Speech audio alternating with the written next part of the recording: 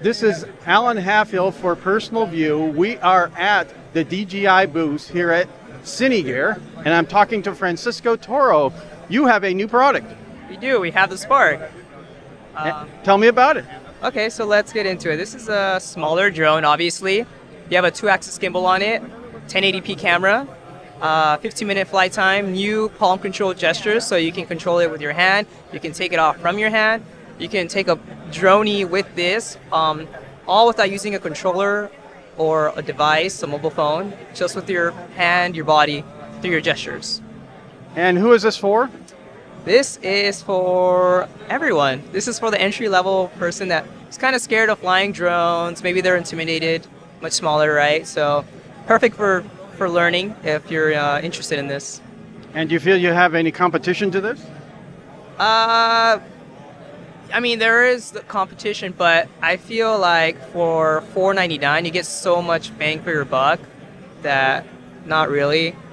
Yeah, this is such a great product. So there are other drones, but I think this is the best one out of all of them.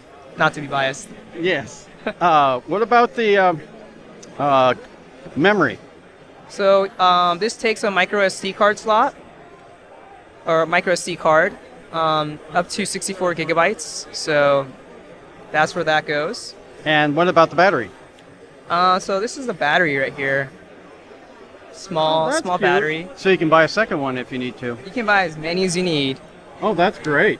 Mm-hmm. And looks like it's very lightweight. How heavy is it? Yeah, it's 0.66 pounds. Wow.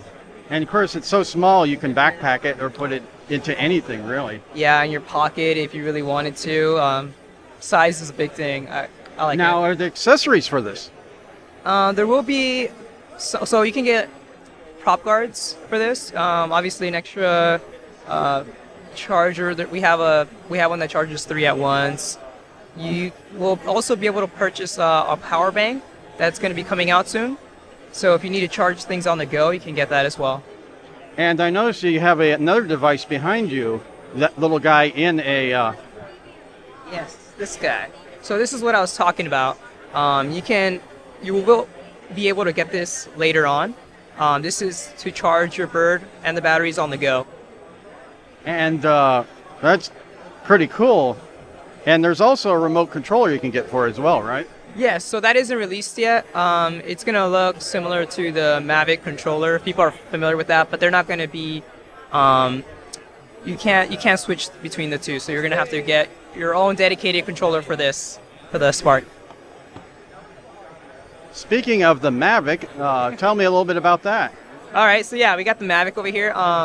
This is a bigger drone, obviously, which you can fold up to the size of a water bottle if you wanted to, for transportation. And this has a 3-axis gimbal as opposed to the 2-axis gimbal on the Spark.